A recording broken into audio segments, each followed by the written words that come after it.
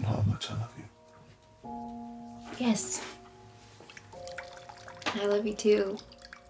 Regarding you and Dawn, the two of you are a team. You and Dawn are united, which makes his mistakes your mistakes, and his fight is your fight.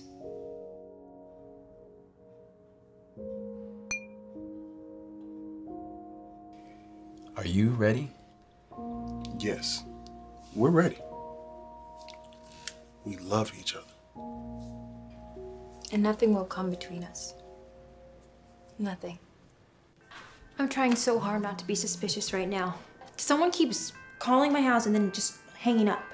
She definitely wants you to know she exists. It sounds like she's in love with your husband. It's impossible. It's my husband. When side chicks get pregnant, they demand the same treatment as the wife. My goal is to unright my wrongs. I'm different. I'm changed. I thought you were satisfied. I am, Karen. I am. I promise you I'm a different man. You failed me. You obviously failed God, and now you failed us. I'm leaving you. Karen.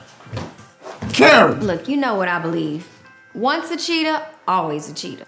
If my daughter wasn't good enough for you, then you should have waited until she was. You know, your cheating ways, they caused her to be so insecure. It made her felt worthless as a wife. She don't want to fight for our marriage no more. I mean, that's the face of betrayal. She's still grieving. Help me, Lord, help me! Oh. We walk by faith and not by sight. And the battle is not mine. It's yours. Is this marriage worth fighting for? Okay.